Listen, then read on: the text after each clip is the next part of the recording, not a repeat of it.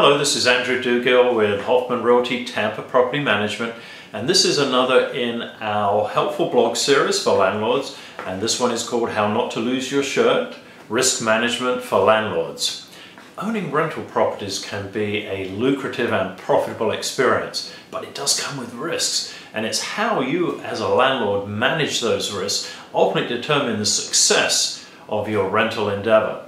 And this is part 4, the final part of a 4-part blog, and in this blog we're going to talk about not renting to the wrong tenants. In part 1 we discussed insurance, in part 2 we discussed tenant safety, and in part 3 we discussed important federal laws. I've been a landlord now more than 30 years, and the times that I got into trouble most as a landlord were for one of two reasons. One was I accepted someone that didn't meet our rental selection criteria, and the second reason was they met our selection criteria, but there were significant warning signs that they may not be the right person before they had even signed the lease and moved into the property. Occasionally these things can work out, but my worst experiences as a landlord have been in the cases where I've actually taken people that didn't meet our criteria, or I ignored warning signs prior to someone taking up residence in the property.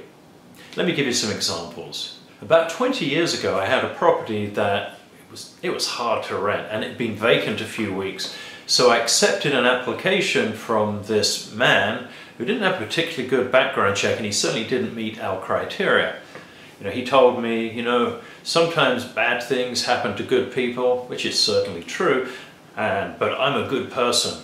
Well, it turns out he wasn't a good person. He moved in and almost immediately started harassing the neighbors, and they were complaining and they hated him. And then he stopped paying rent, and I ultimately had to evict him for non-payment of rent.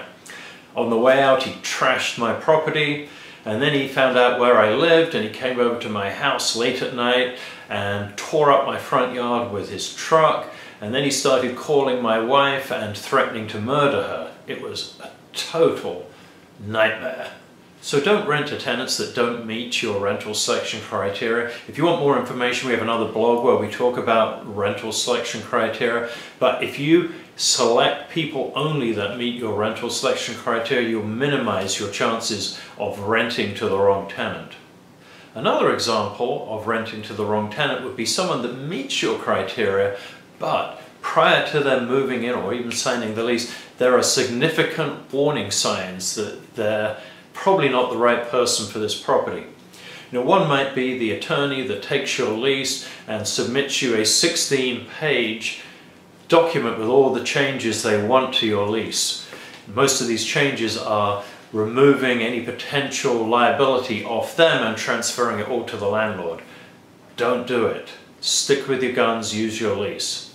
Or there is a person that rents that charming historic 1920s bungalow in South Tampa, and then before they move in they submit a 3-page document to you with all the repairs they expect to be made to the property before they move in.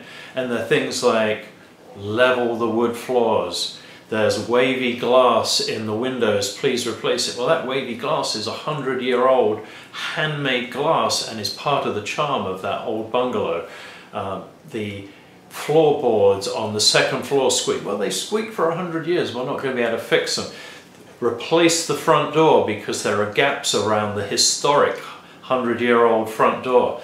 Obviously, this person isn't the right person to rent this property. So deal with it now. You're better off ending the relationship right now and let them go rent a modern property they'll be happy in, rather than trying to make them happy in the 100-year-old bungalow.